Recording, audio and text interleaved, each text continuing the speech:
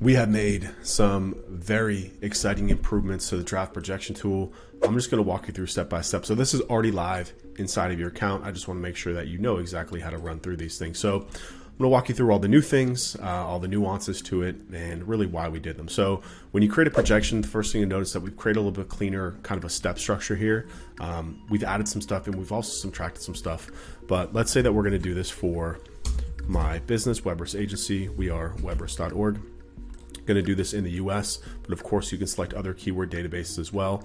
Now, what we've added down here is the must-have keyword. So what is a must-have keyword? A must-have keyword are keywords that your website is not currently ranking for. So for example, we just relaunched and retargeted our website to just go after law firms. I already know off the top of my head that we're not going to be ranking for a lot of keywords because we're a newer website.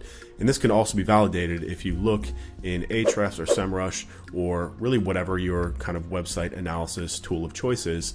You'll be able to start by looking at the existing keywords of a website, right, in its own platform, and then make a determination just manually about this, what the website is not currently ranked for, and you can add them in. So we come back over here, right? You can see that we can add in competitors if we want, or we can upload keywords and or both, right? So when I say and, you can do both of them. You can add in keywords, you can add in competitors, you can also add in keywords that you want to rank for manually. So again, going back and saying, okay, I don't know if the competitors are going to have it, or they're not close enough to what we want to look at for this website. So you don't have to include competitor keywords in here anymore. You can just look at your existing keywords, right? And then you can also add in must-have keywords up to 100 that you know you're going to want to rank for. So like for us, this would be like legal marketing agency, and you can upload them as a CSV too. You know, marketing agency for law firms, SEO for law firms, etc. Right? That would be under the assumption that I did some analysis and I knew what we were not ranking for, right? And then you can just do some light keyword research and you can add them back in here, and then we'll take care of handling all the data for you. Now you can also add in competitors, and I'm going to do that, but again, you don't have to, right? And this is actually something that we're doing a little bit less of for our targets in the pipeline, because we're finding that, again, we work with law firms, right? So we're finding that a lot of their competitors have kind of just garbage keywords that are not necessarily important. I'm just going to click go to the next step. We get this screen here. They're not necessarily important keywords that we don't even want to waste time analyzing. So instead, we're just saying, okay, this is what you have. This is what we know you should have. Let's build a forecast based on the keywords that we know we want to rank you for. So this first table here will show you website by website performance, right? To just kind of validate this screen here. Then it will also show search volume by domain, search value by domain, right? So you can see long rank killing it, $2 million a month. We're just little peons over here. And then in terms of traffic. So assuming these look good, right? Then we go to the next step, which is to filter for the keywords. Now, we've also changed this dashboard up here. We've cleaned this up a lot, in my opinion. So we have the current scenario of do nothing, right? So this is just saying, based on historical performance, if you do nothing, that you're going to lose 46% traffic over the next year. This is easily calculated based on historical traffic. Now, the next one over here is own keyword growth. So this is saying, based on the current keywords that you have, right, what is a realistic growth scenario here, right? And then we have new keyword and addressable market. These are grayed out because we're going to handle that in the next step. So what we can do here is we can just auto apply these target positions. This gives you the logic here, which I like to do, right? So if we auto apply these target positions, it's going to take a minute to load. It's going to auto apply growth forecast based on the position. So if it's above position 20, it's not going to assign any sort of target position to it. If it's between 10 and 20, it's going to move it to 10, right? If it's between 5 and 10, it's going to move it to 5. If it's between 5 and low, it's going to move it to 1. So the reason why we do that is because you can manually apply different growth logic. So you can see here, based on the forecast that we provided in our existing keywords, that's 6 to 8%. Now, I highly encourage you to go through these and, you know, make sure that, one, you don't want them to be included, or two, they are in the right position. So when I look at this one here, right, if we say, okay, this page here about SEO reports, 2,400 search volumes a month, it's in position 76. So naturally, this automatically excluded it. But knowing what I know and just wanting to build an accurate forecast in terms of what we're going to attack here, right, you know, we might want to move them up even more or add them back in. So again, just based on the keywords that they have that you know are going to be important for that campaign, if we say, okay, actually SEO report, you know, it's in position 76. So like, I think in the next 12 months, I can get that up to position 10. So keep in mind over here, this is the terminal position after 12 months. You can see this just moved to 74%. You could also say, okay, Miami SEO were 6, but that's going to be a key keyword for us. So I'm going to bump that up to number 1. You can see this one goes up. So you can just keep going through here, right? And you can filter based on, okay, let's say anything in Miami, we're going to own that market. So now we look at all these Miami keywords, right? I can hit this and I can say, okay, I think what we're going to do here is we're going to want to move these all to position 1 because I know that's going to be key focus. Now, again, that might be a little bit too dramatic for you, but again, the point is that you have the ability to search based on keyword, you have the ability to search based on position, you have the position to search based on value. There's a whole bunch of different options that we give you in here in order to do that. You can also use advanced keyword searches over here to exclude. So we can say, okay, we're going to look at all the target positions that is not equal to exclude. So now we can just get a list of keywords that are not excluded that we just want to go through and increase performance on a little bit more.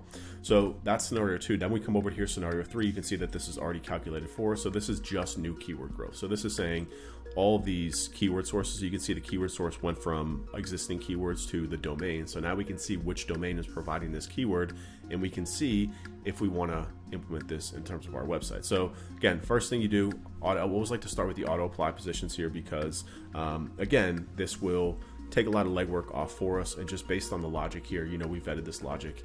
It's going to save you quite a bit of time, especially if you've got a big analysis to do. If there's a couple thousand rows of keyword research here, this will help you to dramatically speed this process up. Now, the other thing here, so this just went back down, of course.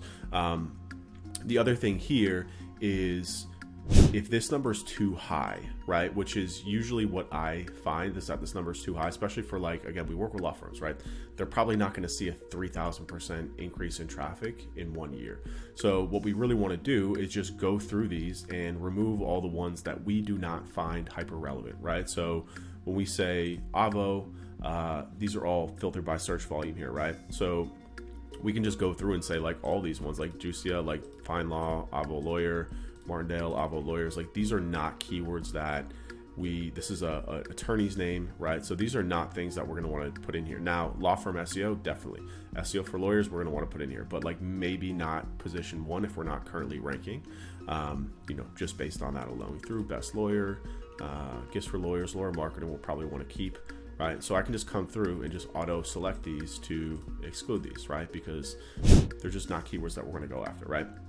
So again, then we can say, okay, it still didn't go down that much. Now, if we say target position is equal to 1, we can say, because these are going to be the ones that, based on our forecasting numbers, are going to drive the, let me just put this back in, are going to drive is equal to 1. Okay, because these are going to be the ones that are going to provide the most traffic. So now we can go through here and say, okay, you know, for law firm SEO, we're not currently ranking for this one, so maybe moving us all the way to position 1 is going to be a little bit aggressive here. So if we just kind of went through here, there's 652 of these as well, by the way. So if we just go through the top ones that are going to be providing the most ones.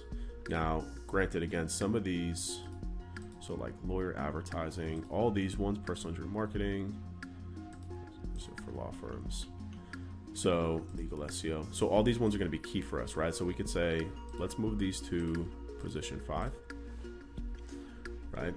Should drop down even more.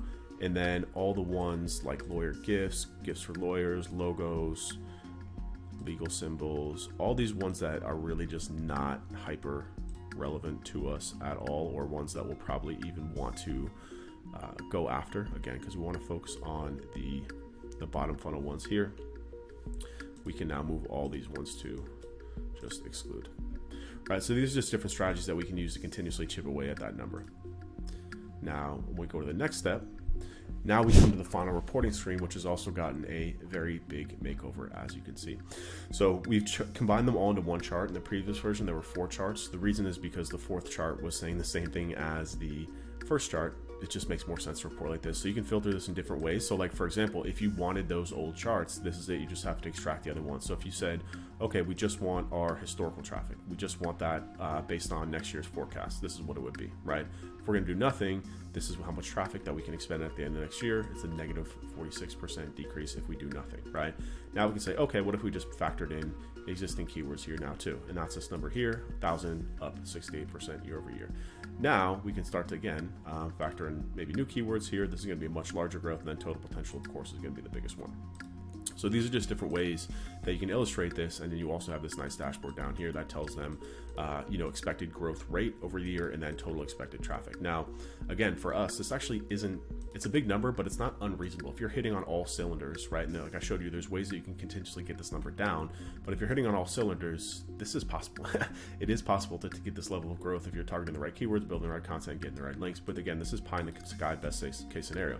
So if this number again is too high for you, you can always go back and you can just keep editing this number until you get it down. You can keep adjusting these numbers, right, until you get them exactly where you want them to be, or in a place that's more reasonable, right? So for us with law firms, I usually trying to get this number down to like 500 to 1,000%, just depending on how they're currently doing. Like if they have no traffic and they're tanking, then you're like showing anything above like a couple 100% growth rate is just going to be unreasonable, right? So we've also added in here too some existing charts. We're going to keep adding to this and building this reporting out more and more and more. But top existing keyword targets, right, to show them these are their existing keywords in terms of what they're currently ranking, and then the target position that we applied to it, and then the projected traffic based off of that, right? And then also over here, new keyword targets. This is where they're coming from, right? These are paid. This is content that they do not currently have, keywords that they do not currently have, the volume, the target position based off that, right? So this is the final report here.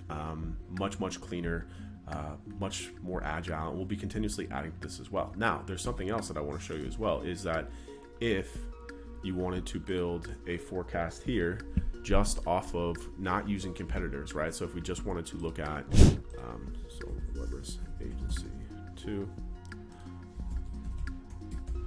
right? And we don't put competitor names in here, and then we just do this.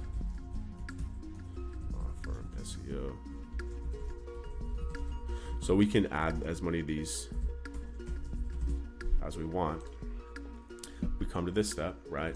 Go to the filter keywords, great. It's not going to pull those through because we didn't put competitors in here, so it's not a problem, right? And then on this page here, it's going to show us growth for existing keywords, right? So let's just leave that as is. And then now it's going to pull through just the must-have keyword source, right? So it's going to ping the volume, the cost per click, and now we're going to be able to add positions in here for these keywords that will adjust this as well.